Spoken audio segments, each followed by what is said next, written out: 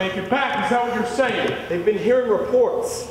Their play was about 6 months in the making, and its subject matter was the dark side of a space mission. The play was about the 3 astronauts, and they're on the moon, and this is back in the 1970s during the Apollo missions and stuff. But it's that drama that the students and theater teacher Cy Scroggins feel won them the championship. I read a lot of plays and started reading them last summer, and read a lot of plays, and I narrowed it down to a couple that I really liked, and we had some kids get together and we read through them, and this is the one where we all kind of decided that, yeah, this is the one.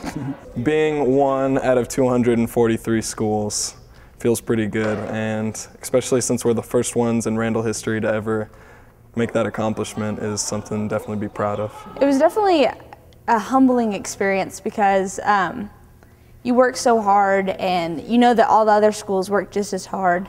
We ended on a sweet note, we'll put it that way. It was great, just fulfilled all my high school dreams all at once, and it was wonderful. For the theater teacher and for the seniors, whose last day is tomorrow, it's a bittersweet success. It's bittersweet. This is my first year, but I've known most of these kids for a while because of camps and things like that, and it's going to be really hard to say goodbye to them.